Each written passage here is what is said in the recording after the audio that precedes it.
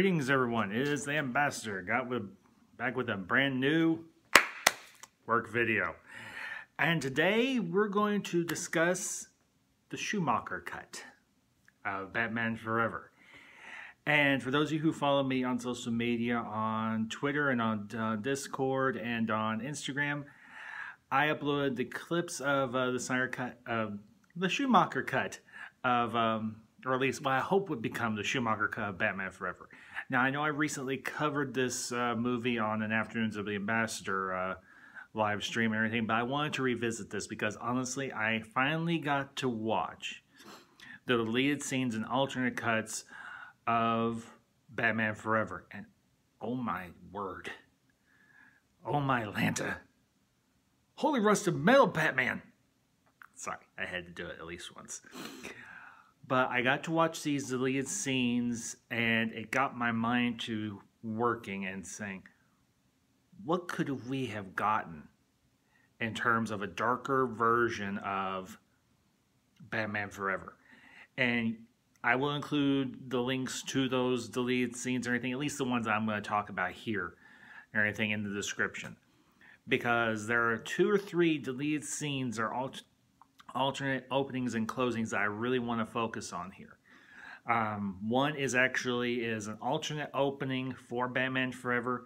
There is a scene later on, I think it's after the assault on Wayne Manor by Riddler and Two-Face, and then there is there's an alternate ending or extended ending for Batman Forever that I want to look at as well. Actually, no, there's one other. It's right after Dick Grayson is brought to Wayne Manor that I want to talk about as well.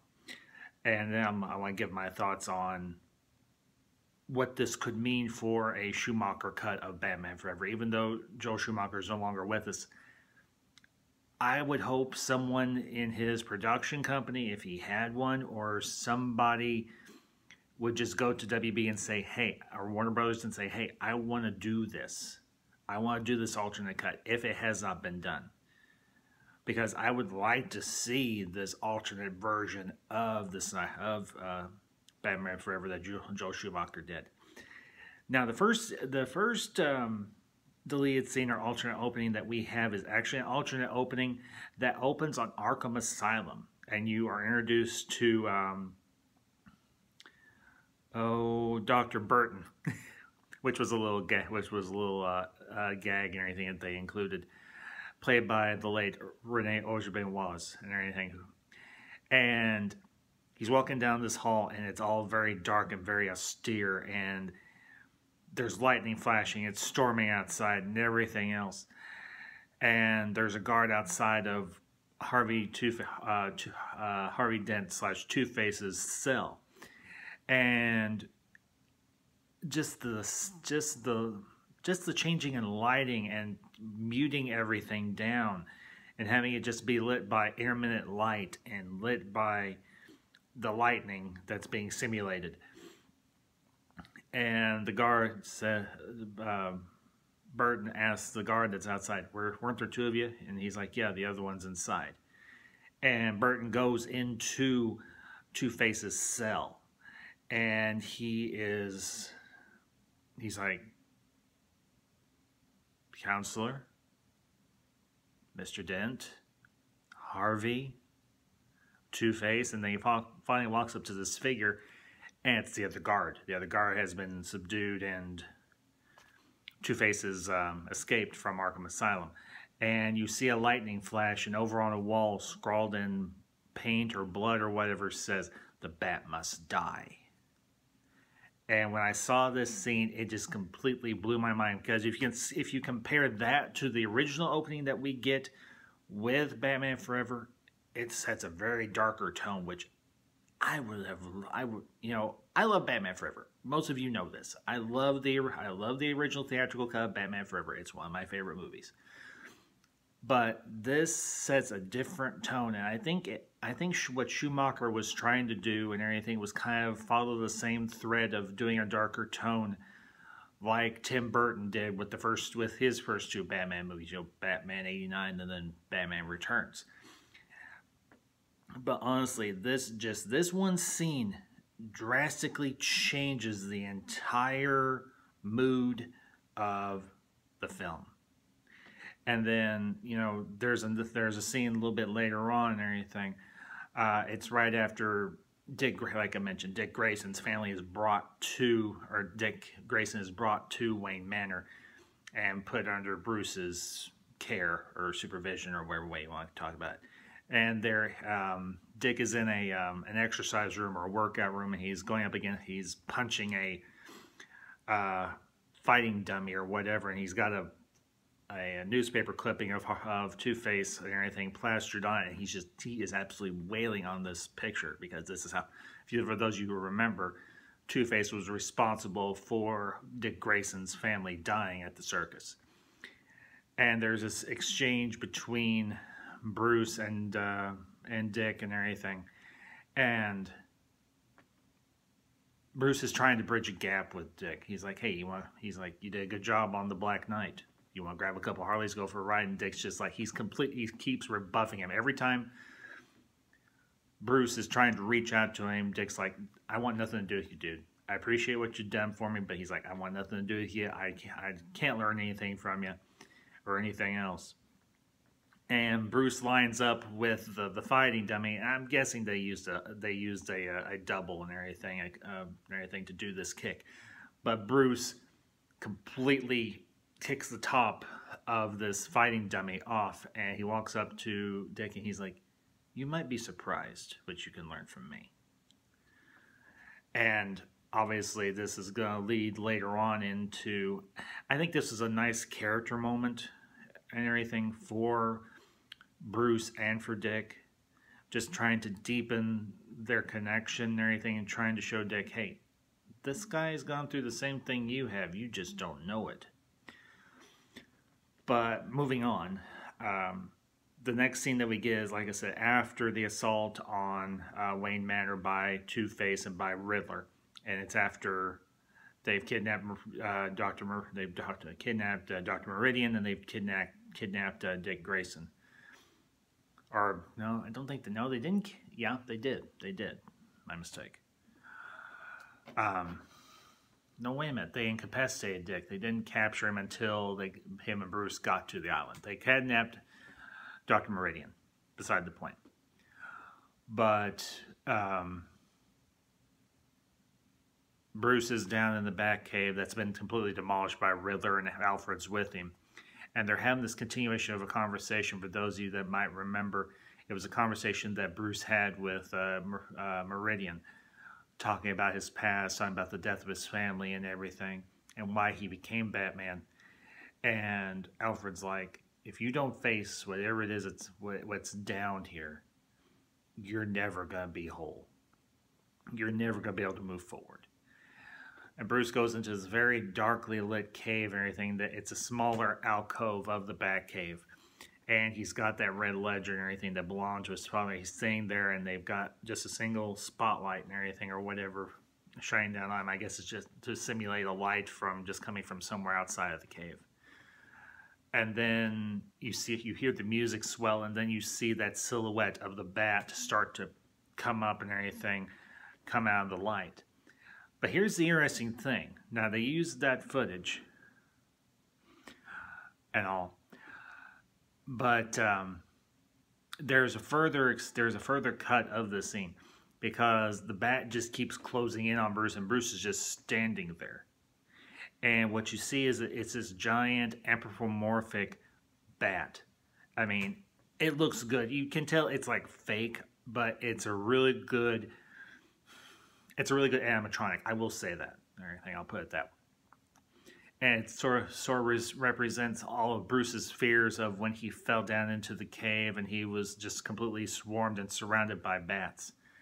And he finally realizes why he adopted the image of the bat, because it was fearsome, it was terrifying, it instilled fear.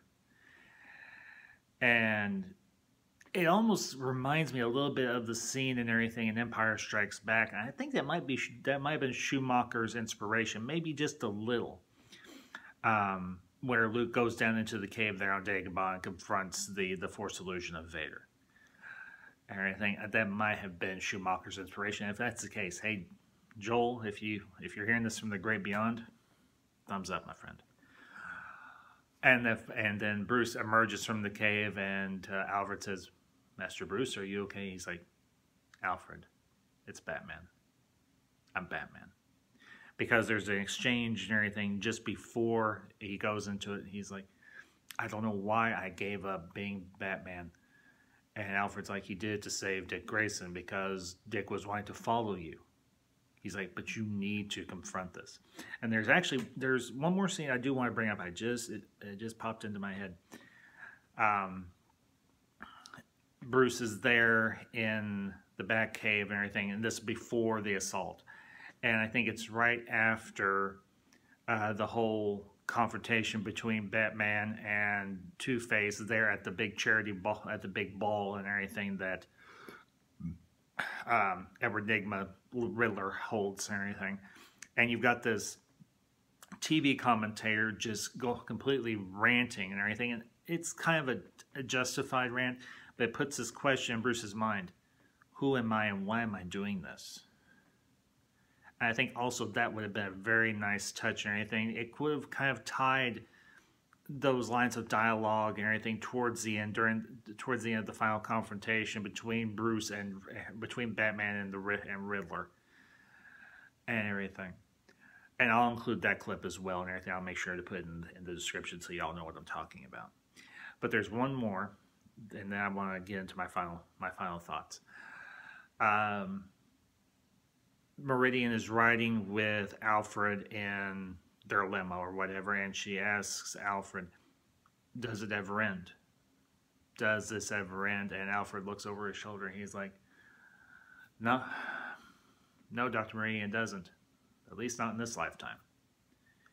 And you see that look on Meridian's face, realizing she may not ever be able to have a normal life with Bruce. And I think, honestly, that ended the movie on a very... Well, granted, it was a downbeat, but I think the overall tone of Schumacher's idea for Batman Forever was more downbeat. Because Bruce is wrestling with this question of, who is he? Is he Batman or is he Bruce Wayne? And he finally, he realizes when he says to Riddler, "I had to save them both because I am Bruce Wayne and Batman now and forever." But to get my final thoughts on this, would I love to see Schumacher's original vision for Batman Forever? Of course. I mean, as I said, Batman Forever is one of my favorite movies and everything. Not just superhero movies, but it's in my top 10 top 20 favorite movies of all time. Because one, it has a sentimental attachment for me, but also I thought it was a great Batman movie. It kind of tied back to Burton's vision, but it also brought a little bit of that goofiness and campiness from the Adam West era. But it did it, I think it did very well. Now, I know a lot of people have had their criticisms, and all criticism is justified. You're allowed to have your criticisms of the film. No film is perfect. But I would still love to see Schumacher's original vision before Warner Brothers came in and started monkeying with it to make it more kid-friendly. I would love to see a more mature, or as I say in my thumbnail, through a mirror darkly. See this darker version of Batman Forever. So, because we're getting the Snyder Cut, I hear we're going to be getting the Ayer cut of Suicide Squad. I may even go check that out when it comes out. I'll be more than happy to. Most of you know I'm a fan of comic book movies, superhero movies of all kinds. So I'll give anything a fair shot. But do I want this Schumacher cut? Yes, I will say it. To Warner Brothers and to AT&T, release the Schumacher cut. And if you believe in that hashtag, folks, comment down below. And comment down below with your thoughts and ideas and everything. Would you like to see the Schumacher cut? Does anything that I talked about here spark your imagination saying, Ambassador brings up an interesting idea. Maybe I want to get behind this too. So if you want to see the Schumacher cut, start hashtagging it out. Release the Schumacher cut of Batman Forever. So, well, folks, that's my thoughts on this matter. Anyway, I hope you enjoyed this video. If you come across it and you like it, smash that like button. Share this out with your friends. And if you're not a subscriber and this is your first time to my channel, welcome to the Ambassadorial Wing.